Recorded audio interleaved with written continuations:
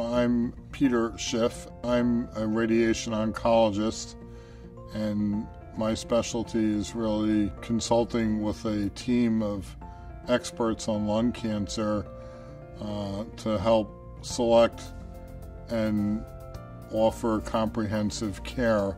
We have our physicians and dosimetrists and therapists and physicists, and we all come together to try to figure out what is the most optimal treatment for your specific case.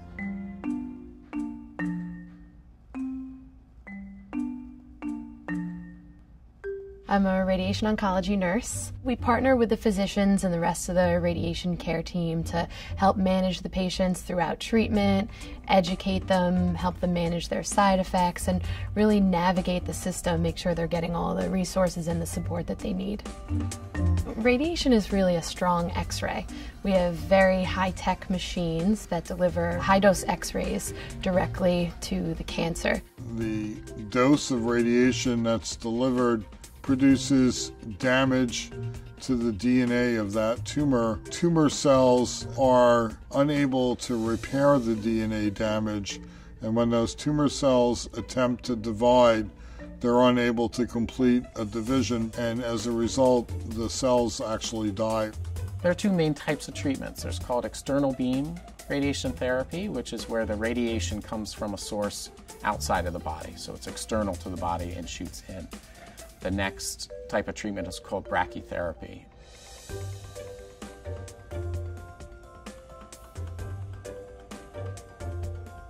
Those are treatments where radiation is inside the body and kind of radiates outwards. The type of radiation you're going to get really depends on the type of cancer you have and what stage it is. And so based off of that information, your physician will determine what is the best course of action. Once the patient is formally referred to the Department of Radiation Oncology, we will schedule them for a planning session. We call that CT simulation.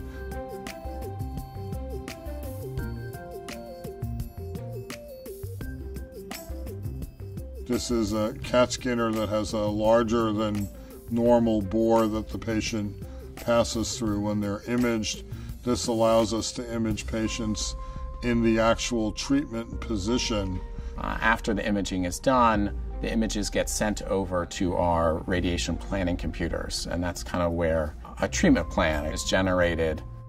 Treatment plan could mean, what particular technology is used to deliver the radiation treatment, what energy beams will be used, how many beams, what beam angles, what intensity the beams might have.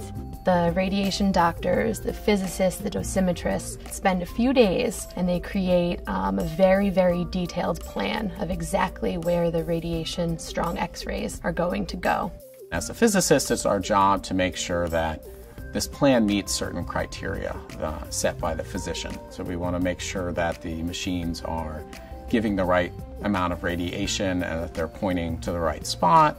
We also make sure that all the imaging systems and everything tied to getting a treatment is working properly and accurately. And then we also want to make sure that the plan has been transferred to the machine properly and that the machine is able to deliver this complex plan that's generated by the computer. And we do this by placing what we call a phantom. It's this block of plastic that simulates the patient that has radiation, and we treat the actual patient plan onto this block, and the detectors measure the radiation. We then compare that to the calculation done by the computer, and we want to make sure that everything lines up.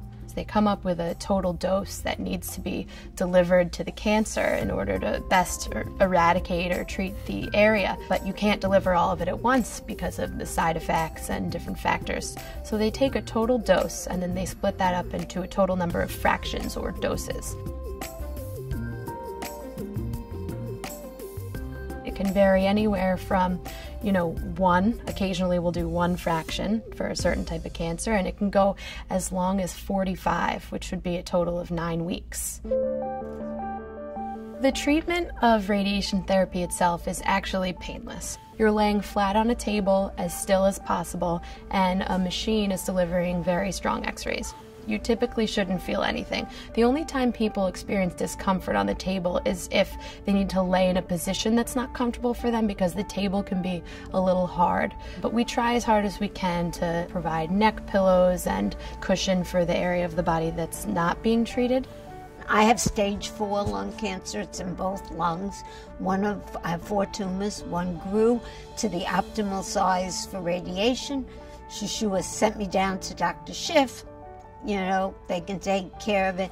Everybody there was warm, friendly, wanting to make sure you understand what you're going through, that they're there to help you. One side effect that's pretty standard for most people receiving radiation is fatigue. A lot of people complain about fatigue during the treatment. It usually builds up over time and tends to be worse towards the end of treatment or even the week or 2 following treatment.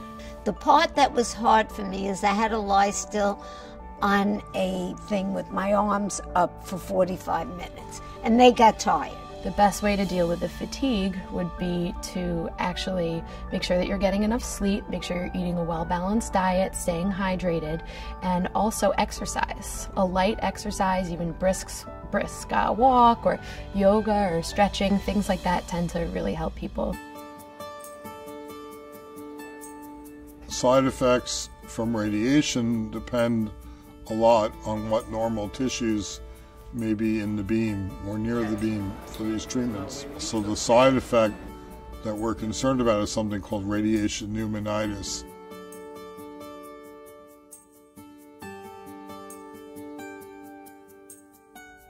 And we know if we keep the dose below a certain amount to a certain volume of the lung, the chance of pneumonitis is very low.